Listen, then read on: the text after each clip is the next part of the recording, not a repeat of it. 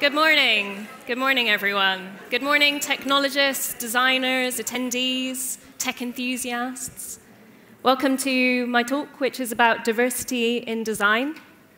So I'm going to be talking about various different visual design mediums within this talk and the diversity that we try and work into the products that we create.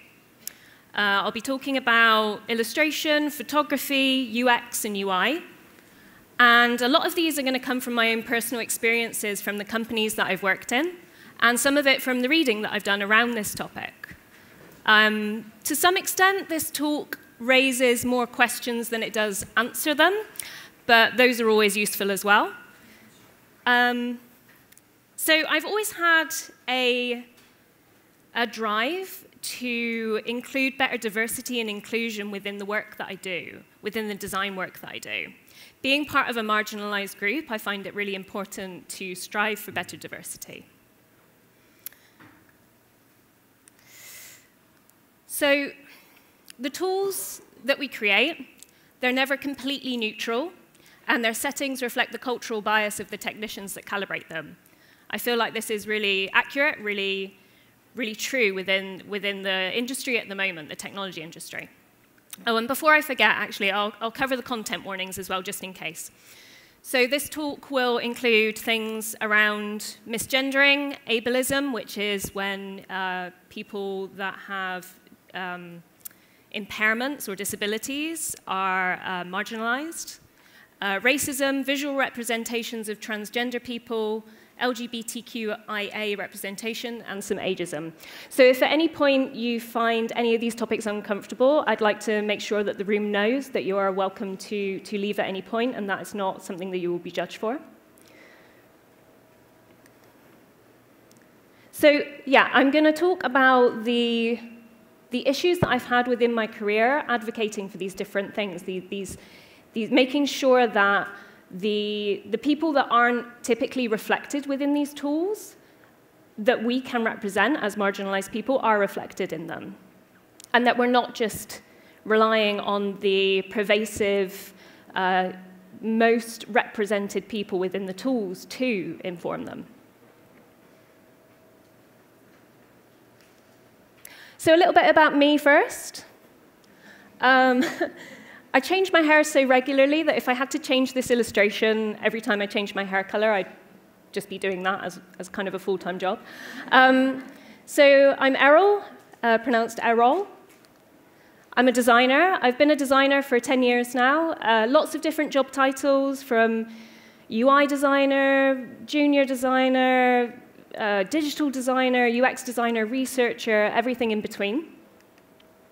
I'm a non-binary person. I'm trans, regardless of what people think I may look like. So that means that my gender is neither male nor female. It's somewhere in between. It's fluid.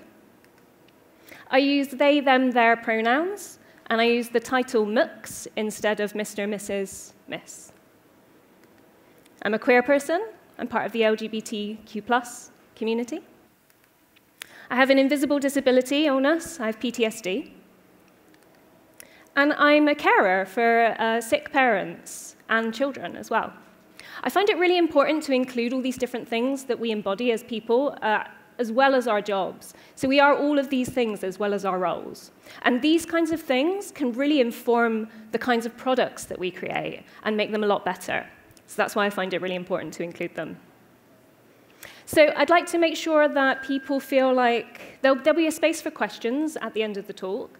But also, if there's something that you would like to approach me with individually after the talk, I like to make sure that there's a safe space where you can ask the kinds of questions that you might not feel like you could typically ask within a larger format. So if they're a question about trans issues, if they're a question about non-binary, if there are questions about the different things that I've experienced through my career, please feel free to come up to me afterwards. There are no questions that can't be answered compassionately. So where I work for a company called Ushahidi. So we are a humanitarian tech company. We were created 10 years ago. We're 10 years old. And we created an open source data collection platform around the election violence that happened in Kenya in the 2007 elections. Since then, the tool that we created for that purpose has been used in lots of different ways. It's been used to help people when they've experienced natural disasters. So in the Nepal earthquakes, the platform was used to collect data to send helicopters to where people were struggling and facing, danger, real danger. Most recently, we've had people contact us around the cyclone Idai. We've helped people in Kerala, but we've also helped lots of other initiatives, so things to do with street harassment in Egypt and street harassment in the UK. Anything where people need to raise their voice and make themselves heard and make sure that they're looked after, we have this tool that we support them through. We've also got a tool called 10-4, which was created when there was a terrorist attack in Kenya in a mall, and we couldn't find our team. And we wanted to create a tool where we could aggregate and collect all the different responses of where people were. We found that people were phoning people around, text messaging, trying to get in contact with people that we weren't sure whether they were safe. We weren't sure whether they were still alive. We weren't sure whether they'd exited the mall that had been attacked. So what we thought we would do is we went into the office on the Monday morning and said, let's build a tool that will help this. At the moment, we're also building another tool which is about communities helping each other in everyday life, and then how they can also use that tool when a crisis hits. It's about community resilience. So one of the important things to talk about with Ushahidi, and again, if you've got questions about humanitarian tech and what it's like to work in a humanitarian tech space, again, questions afterwards, always happy to answer. But one of the most important things to say about Ushahidi is it was the first company that I felt like I could be truly open in. So I've been there for a little over a year and a half, and it was, the first company that I could disclose my gender identity, ask to use my preferred pronouns and name, say that I was queer without feeling like I would be excluded from the company or under pressure or danger.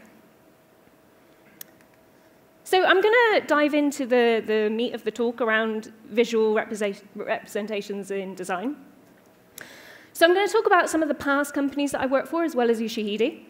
So I worked for a company which developed parental tech. So this was software for parents to help manage their kids' screen time on devices. If you're a parent, you might have this challenge around devices and how often your kids might want to use them. And this piece of work was an illustration that I created for a series of marketing pieces. And this was one of the very first companies where I was like, OK, I feel like with this product, with this company, I can really make a difference to representation. Families are so diverse and so needing inclusion that here I can think about different skin tones of families, different visual disabilities that I can represent. I can think about how to represent same-sex couples who are families, who are parents, who have the same challenges as heterosexual families and parents. So what I did was I created around 7 illustrations, and this brief for this illustration was a family doing a conga line. Simple brief, very fluffy, typical fluffy brief. So I was like, cool, I'm gonna do lots of different skin tones, lots of different hairstyles, lots of different visible disabilities. So what we've got here is a family doing this conga line. We've got a little bit of a close-up here. So we've got an older person here with what we can see as some kind of hearing aid type device in their ear. We've also got somebody here on the right-hand side who is holding the cane that people who are deafblind typically hold. So what I was really trying to get here was it's easy to some extent with illustration. Our imaginations aren't limited by what we can take a photograph of. It's only limited by what we can imagine and draw and create. So I was like, great, yeah, I've been really inclusive here. This is going to go down really well. So that illustration didn't get used. These ones did. So of all the different illustrations, these were the ones that got published. What I'd like to talk about a little bit now is the awkward conversation that followed from that. So I could kind of guess, maybe the illustration didn't get used because the content wasn't ready, maybe something else was going on. But really, I was ready to have this conversation that I'd been quite afraid of having around why. What were the reasons why you didn't want to use that piece of illustration? And it was really, really difficult. So I think my first piece of advice to you all is that these conversations are scary. These conversations are difficult, because what they're doing is unearthing the bias that we all have to some extent. And some of us more than others, some of us more unaware than others, and not necessarily ready to have those conversations. And one of the other important things to impart is that even if you make a choice to start having those conversations and they don't necessarily go well the first time, you've started that first step to that conversation for yourself and for the other people. So that illustration didn't get used, it got put on the back burner. I do hope at some point they decide to use it. But what I was really pleased about, even though the conversation didn't go as well as it could have, I was pleased that I opened up the door for the conversation, because I was nervous about including different kinds of families and different kinds of parents within the visual medium that I was producing for this company. So I was less afraid at that point, but still slightly nervous. One of the interesting things that came out of after this project was we did some demographic data. So one of the initiatives that I took was like, okay, who are the families that are actually using our product? And it turns out that within this product, it was predominantly African-American families in the US that were using this product.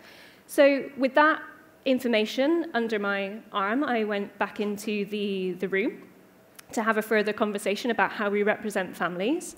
And I was able to take this data in and say, we need to be representing more families of color within our marketing material. We did, and numbers went up. Great.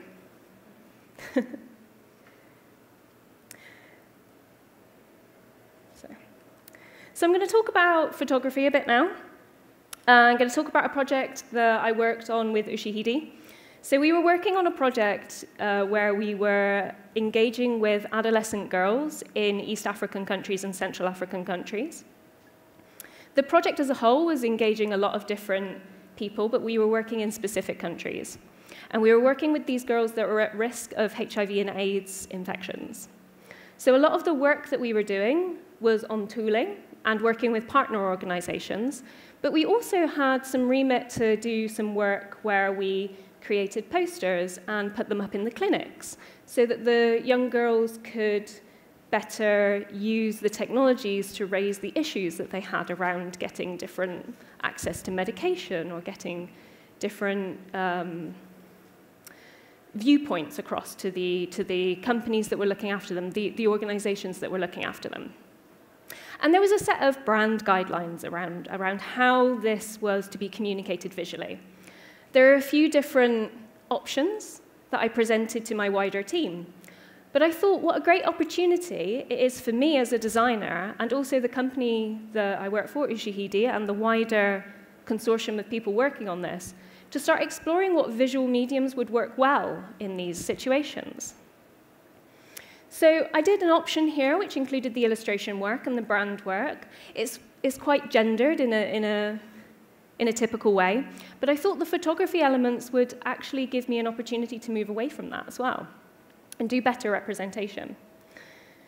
So some of the imagery that I started to use was the imagery that was actually provided by the project.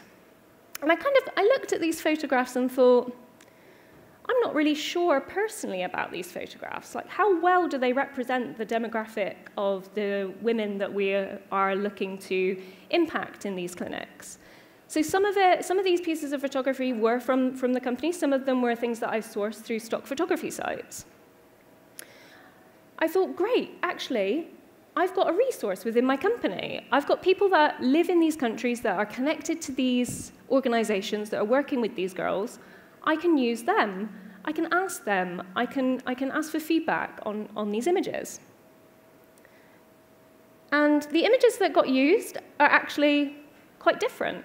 I remember one of the most awkward conversations I had with one of my colleagues very, very early on in my time in Ushahidi. So it was a conversation that I wasn't quite sure how to have yet around race and representation. And they said to me, with this image of the girls down the bottom, they said, please don't use the ones with the girls with the buckets. It's really not representative of the people that we're trying to reach. And I was like, that is a very awkward conversation for me to have, but I'm very grateful that I had it, because now I know that this isn't going to work for me. And I didn't make the assumption that it would. One of the other things that I did when I was looking for pieces of photography that would work well within these places was I used Instagram. I used Instagram and Google image search. I said, what is Nairobi like? What is Kisumu like? You know, what are people wearing? What are people doing? What are people's lives like? And turns out it's really not that different to most places.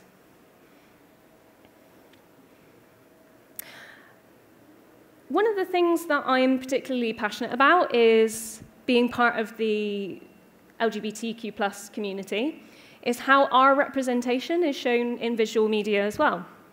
So alongside this piece around how to compassionately represent race and ethnicity in photography, especially within stock photography, I took a project on myself where I went to stock photography sites, popular ones, to investigate what kind of images were coming up when you search for these kinds of terms. And I remember being incredibly nervous, typing in the search term trans person into this search bar. I was like, what am I going to get? I had no idea what actually I was going to get. Surprisingly, the first set of results were reasonably good, reasonably well representative. And the descriptions of the images were as well. So here we've got a couple of images of, we've got one of a toilet symbol, which kind of has a split female-male. We've got a pride flag. We've got two transgender individuals. And the description of one of them is portrait of a female transgender with brown hair looking away. It's compassionate. It's actually really good. I was like, great. I don't have work to do here. I don't have advocacy to do. The stock photography sites are doing it well. But then I got a little bit further down in some of the results and some other pages, and I was like, there is actually some work that needs to be done here. So what we've got here is we've got a few more pride flag symbols.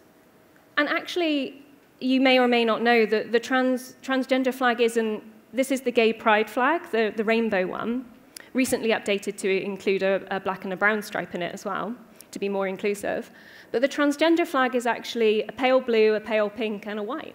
So actually, I was thinking, oh no, actually, if I was a company, if I was an organization that really wanted to use photography within the products and services that I create for these people, and I want to be compassionate and representative of their community, this isn't the right flag to use, if I wanted to use a flag at all.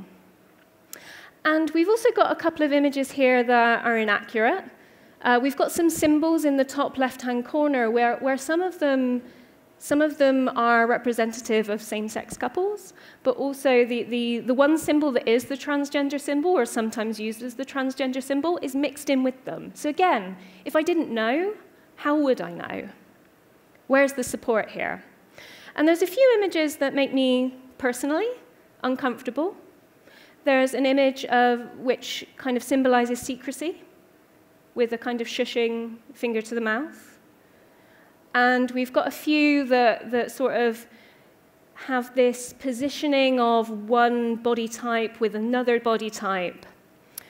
And everyone has to make their own judgments about their levels of comfort when they see images like this and how well they think it represents the kinds of things that you may need to represent in your products. But I take issue with the idea of secrecy around transgender issues, around LGBT issues, and the representation in them. And I also struggle with the really clear and obvious gender markers, like the female-coded underwear of a bra and underwear. And what I feel like it does to people that, again, might not have access to further information is it further perpetuates this idea that the standard narrative is a woman looks like this, and a man looks like this, and a transgender person looks like this and this and this. There's all these cultural whispers that we have to sometimes fight against to get better representation within the media that we use and the media that we create. And this is especially important when you look at various different transgender people and non-binary people, and you realize the diversity that these real people have. So this is some of my most favorite trans and non-binary people. We've got Buck Angel in the top left-hand corner there, who is a female-to-male porn star in the sex industry. He's a man with a vagina. He calls himself a man with a vagina. He's absolutely fantastic activist. He's really worth looking up and investigating the work that he does. We've got a couple of non-binary people in the center, Courtney Act, and we've got Jack Monroe. Again, we've got another female-to-male person in the top right, who's Aidan Dowling, who I think it was last year for the very first time on one of the Men's Health magazines, was actually pictured on the cover of Men's Health magazine. It was a huge achievement within the transgender community to be included within that very male-coded environment as a transgender man. So yeah, non-binary people, trans people, lesbians, gay people, everyone is a human, and everyone is so diverse that you can't necessarily put them in this box of this is what a search result is. I've got some go-to places that I go to for stock photography, because I think that it's naive to say that we would never need to use it within the industries that we work in. I would advocate always that you take the time and effort to involve your community in your photography projects and your visual projects when you need to include them. But I personally love africanstockphoto.com, photoability.net, which is a great one for people with visible disabilities, if you want to start including people, and you should, with visible disabilities in your imagery. This is my friend Joy. She lives with me in Bristol, in my city in the UK, and she was really fed up of not seeing herself represented in photography. So she actually created a project which was funded by a local tech incubator called TechSpark to start taking photos around the city in the incubation spaces that included herself and all the other people of color and all the other women and all the other people that are marginalized within the community. And that is a free resource. It's the one down the bottom, the techspark.co. It's a great free resource. But again, I'd like to advocate the use of your community within your photography. So we might look at an image this is from meetup.com, one of their about pages. We might look at a piece of photography like this and think, oh, it's not maybe lit as well as some of the stock photography that we can find, or maybe it's not composed as elegantly as a studio piece of photography. But what it is authentic. This is actually the London Pugs meetup, and it's exactly that, right? It's the London Pugs meetup, and there's diversity in there, and it's authentic diversity. And it tells you as a user, this is exactly what I need and what I want.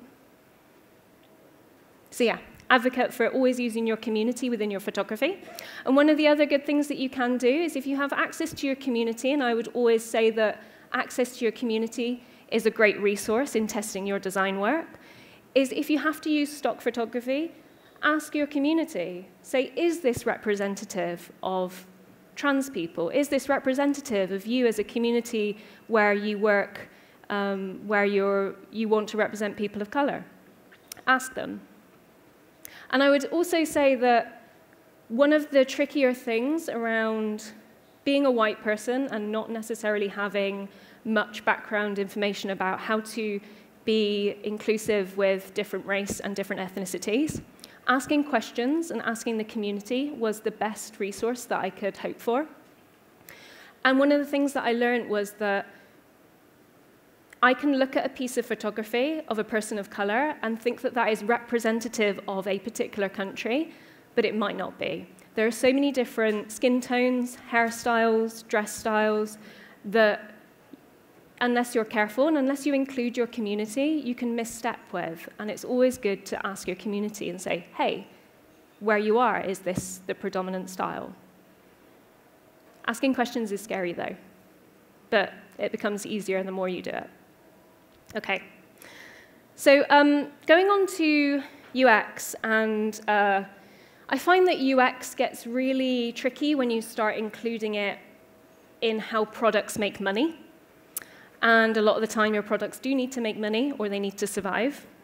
And this is actually from a real workshop that I had with several colleagues, where they suggested that the reason that one of our products wasn't working as well was because it needed to be feminized for the female market. Whew. It still makes me mad. I kept this one just so I can get it out of a drawer every now and then, look at it, and then realize that things have gotten better since. So I remember when this came up and I had this conversation, it really centered around, at first, do we make it all pink? Gosh. No, we don't. We definitely don't make it all pink.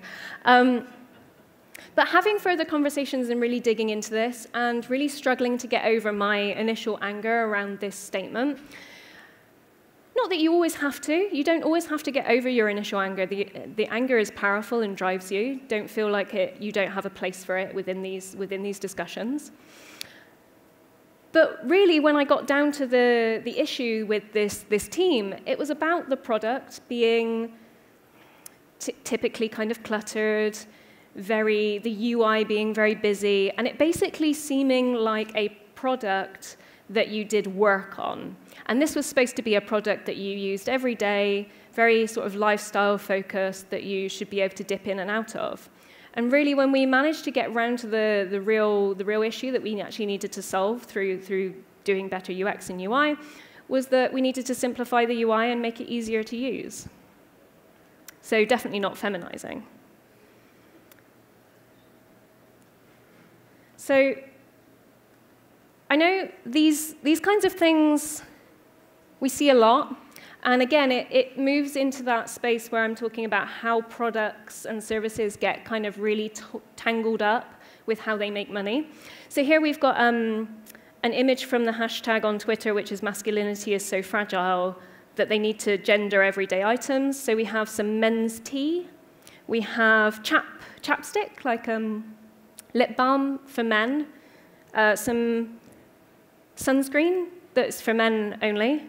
And then one of the most perplexing ones, which is the cotton swabs, you know, what you clean your ears with? But they're a men's ultimate multi-tool, which is absolutely bizarre. And one of the ones that I find most fascinating are tissues. So that we have specific tissues for men, and then maybe for women, even though here it just says tissues extra soft. And I find really confusing how men don't want extra soft tissues. Like, usually you've got a cold and your nose is sore, so you want them to be extra soft regardless if you're a man or a woman or whichever in between you are. And I think it's important to laugh at these things. It's important to find the humor within them.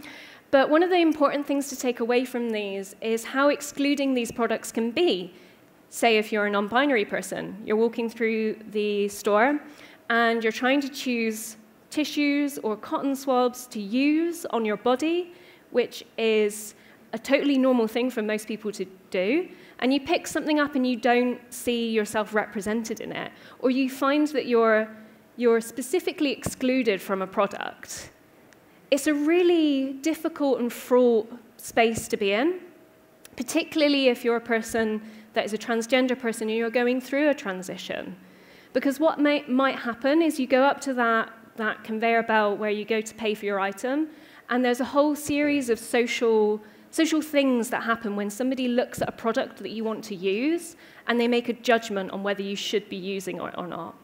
And I feel like this really does connect with the digital services and the products that we create. It's this same sense of, should I be using this? Is this for me? Have they included me? Am I represented in any small way so that I can feel comfortable using this? And it really does make all the difference for people that are trans, non-binary, somewhere on that spectrum. And one of the things that I like to try and remember is how to make something usable, relevant, and simple for anyone to use. Anyone.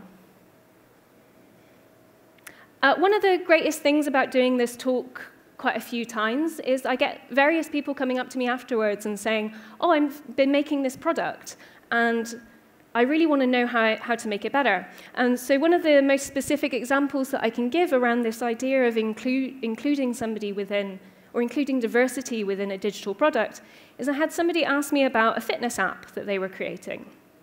And they were like, so we've got these figures that people choose, and there's one that does this, right, the in and out bit, and then we've got one that's this. And this is woman, and this is man. And I was like, yeah, that's tricky. Because what if you're neither? What if you're going from one to the other? What if you're a woman, but you don't do this? Not all women do this. Not all men do this. How do you include people within those kinds of products?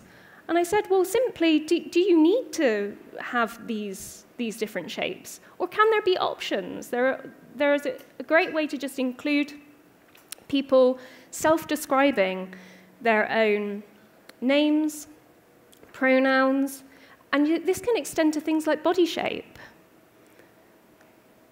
So you don't need to stick with if you need to visually represent people within iconography or within visual mediums for things like this.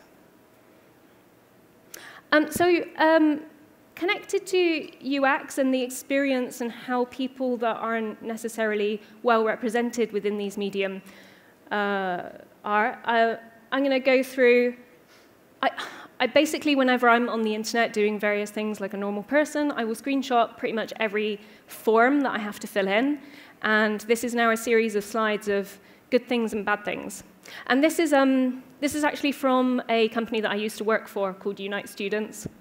They are a student accommodation service. And one of the things that they asked in their accommodation form was they asked for your gender. And I was like, I wonder why. And also, not specified is really an odd term to use. And I found out that actually by not specifying,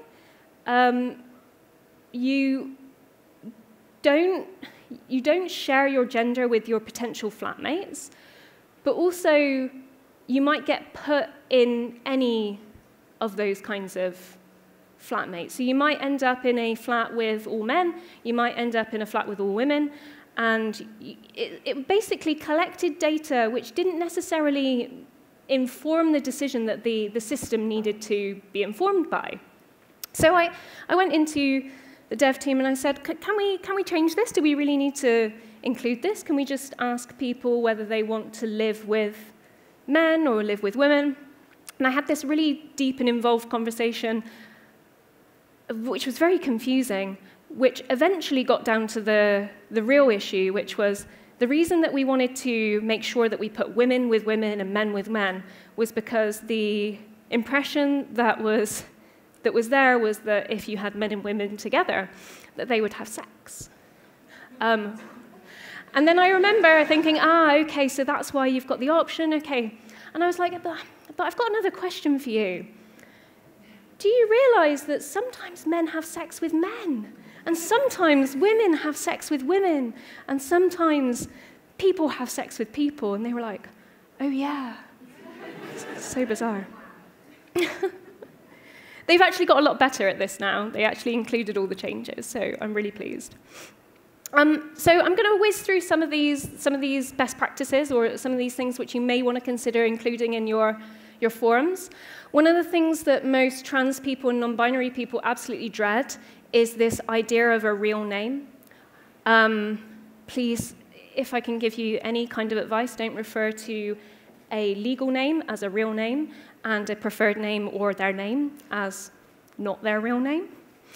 So as you go through a transition, you go through the process of having to get lots of documents changed. And one of the best things that you can do is have different options for, say, the name that you go by or your preferred name. And if you do need to collect the legal name, you can ask for the legal name or the name as it is on their passport or their identification. But what I end up having to do a lot of the time is that it just asks me for my full name with a matching ID, and I'm like, oh gosh, now I've got to do this big, long explanation in this tiny text box about this is my preferred name, but my legal name is da-da-da-da. So just give them the extra options to inform you about all these different things. It's only a couple of extra form fields on your form. One of the other things is around using titles. If you still use titles, which isn't necessary in products nowadays, but if you still need to collect them for whatever reason you might, include different options. So the MX title, which is the gender-neutral title, which is now widely accepted by the government in the UK. It's a good idea to add them. Otherwise, you get messages from people like me saying things like this, that I want to close the account and registering a new email, and please add this. This is good feedback as well. Obviously, this kind of feedback informs your changes within your products. But yeah, always good to add the option in. This also goes true for things like pronouns. And with most recent passport changes, where there's an X gender marker, which is just coming in a lot of different countries. And the thing about pronouns is there are some standard ones that many people use. There's she, there's he, there's they.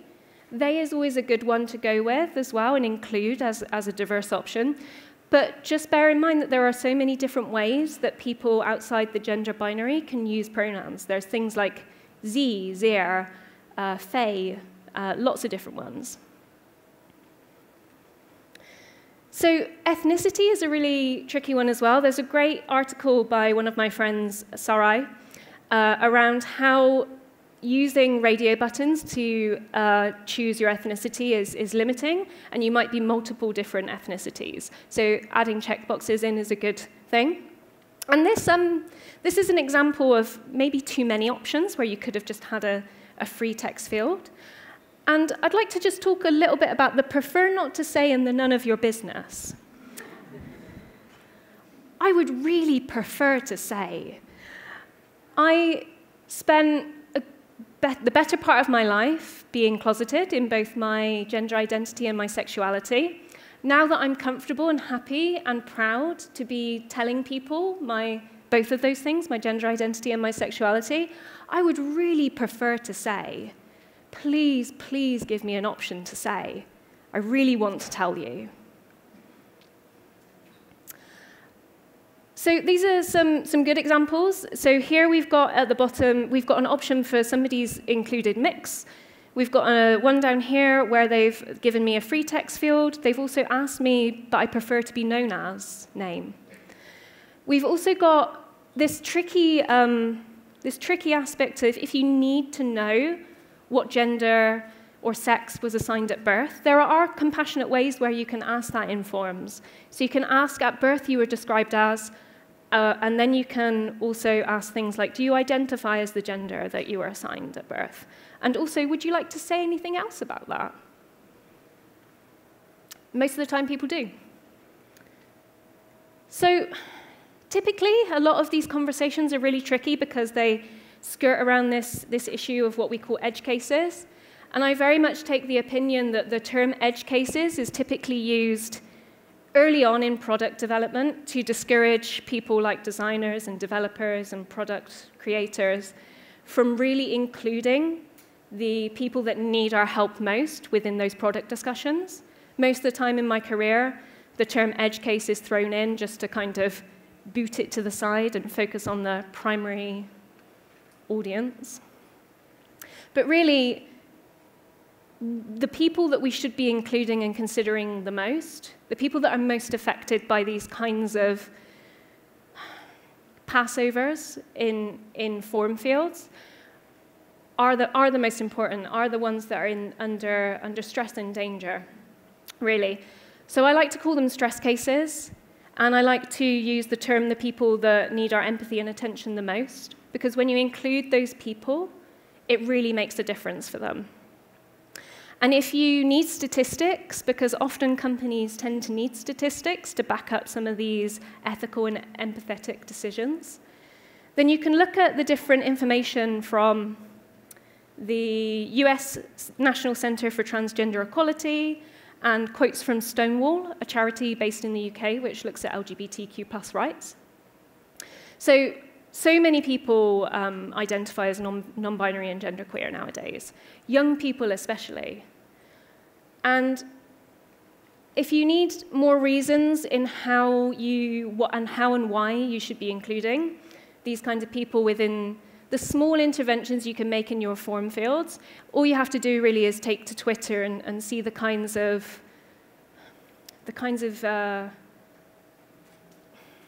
stress that these people really take on a daily basis, dismissing who they are, the journey that they're taking.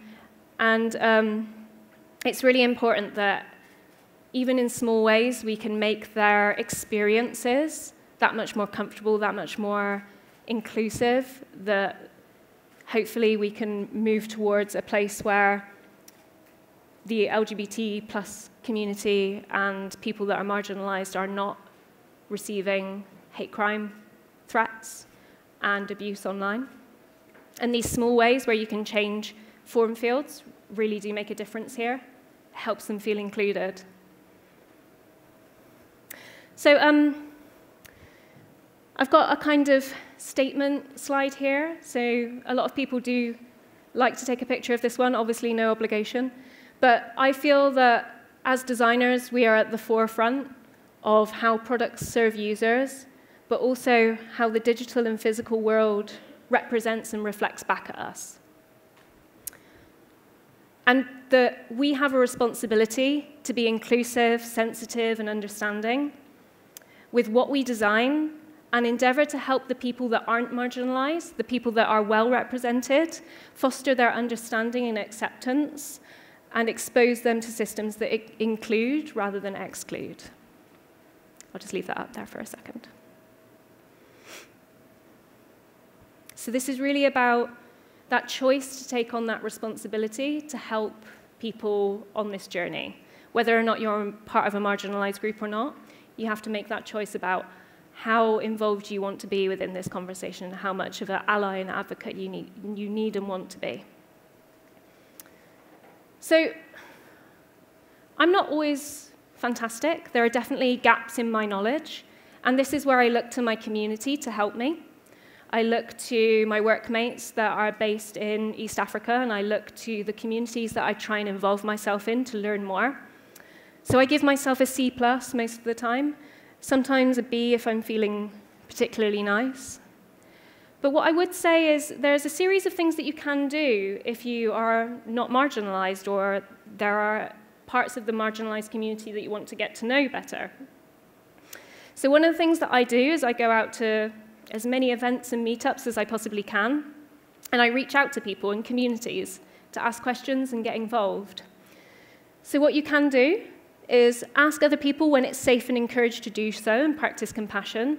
So that's one of the reasons why I say at the beginning of my talks that you can come and ask questions. This is a safe space to ask those kind of questions which you feel nervous about. Talk about these issues with not just your marginalized people and communities, and get comfortable with being uncomfortable. So it isn't always the responsibility of the people who are marginalized to do the education. And question your words and assumptions and think about why you say these and where these come from. So why are you using the term guys to address a room? Is it because you know that all of those people do identify as guys? Or maybe, just maybe, there's a person in that room that's actually thinking about transitioning at this very moment, and by referring to them as guys, that's kind of, adding to that that death by 1,000 cuts. And one of the things that I struggle with the most around my words is not using ableist language, not using words like, that's crazy, or that's insane, or those kinds of things that we use to describe typically messy systems. There are ways which you can gear your language to be more inclusive. And for those that can go a little bit further, I would always advocate that you volunteer for or sponsor different events. So local prides and LGBTQ+ organizations, groups that support people with disabilities or impairments, and groups and organizations that promote people of color in technology. And as always, I always like to finish with a comprehensive reading list. I'm a big reader myself. So these are some books, magazines, and different web links that I would really recommend that you take a read. There's one specifically on pronoun tips for binary men and women.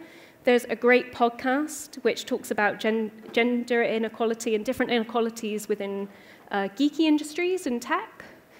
And yeah, there's some fantastic information out there from the Human Rights Quality Commission on these issues. So I think, how much time have I got? I'm done. So thank you very much. This is the final slide. If you have questions, I think there'll be time afterwards. Oh, there's time now. Nice. Thank you. Thank you very much for listening.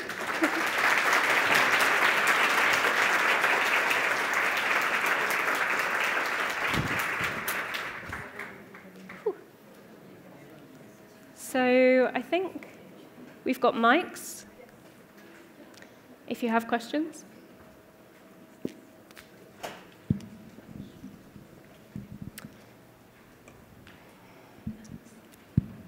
Hi, my name's Cynthia.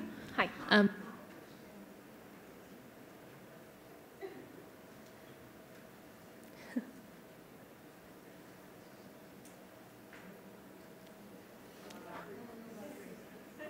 Oh, no. Yes. I have a question about having awkward conversations, yeah.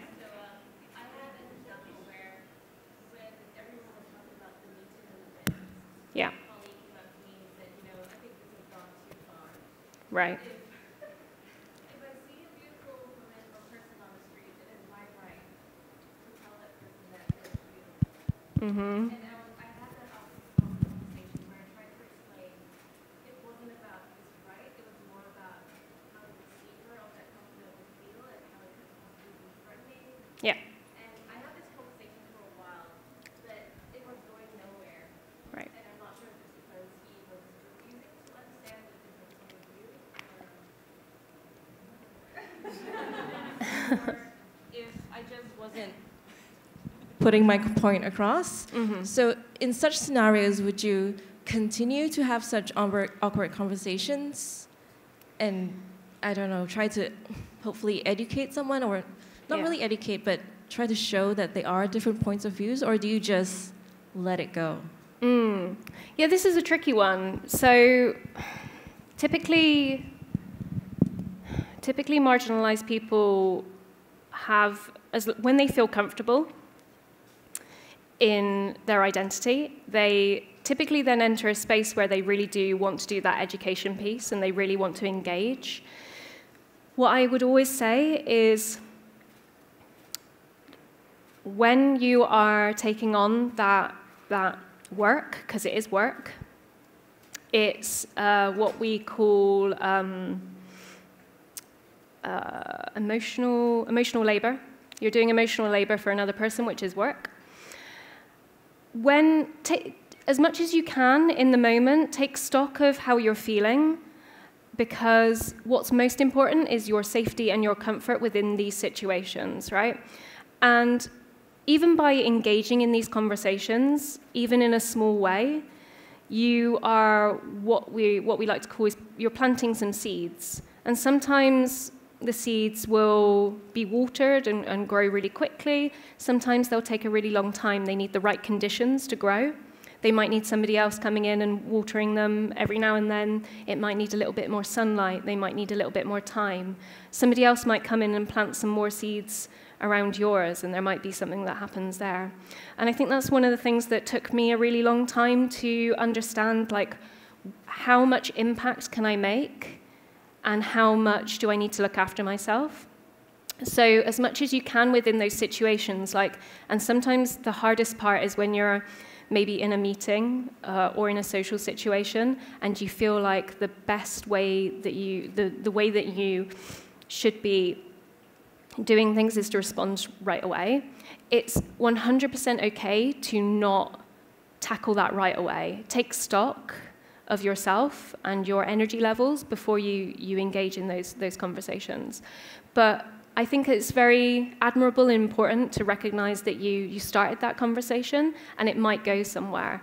And again, another difficult thing is not necessarily knowing whether something good will happen with that.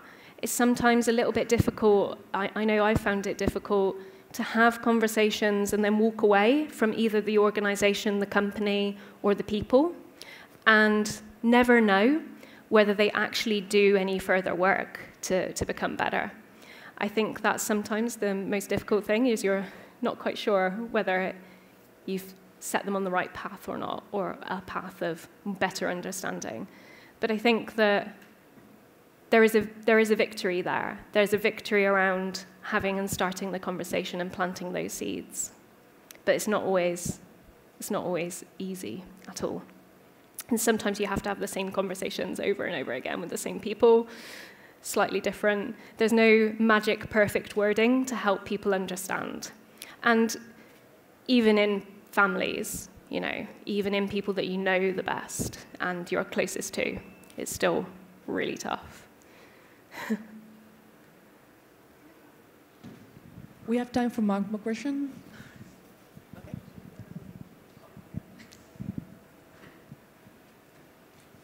I apologize for my English, which is not really good. Okay, I did work on a website before, and I remember you put a screen with the ethnicity. So at first, the website, we put, we need to know the ethnicity of the person because it was a medical form for doctors. And we put Caucasian. The problem we got is that people, they didn't know the meaning of Caucasian, so they will check others. So we need to put, you know, white people, which we feel was wrong, but, you know, we didn't have the right information in fact. So what is your, you know,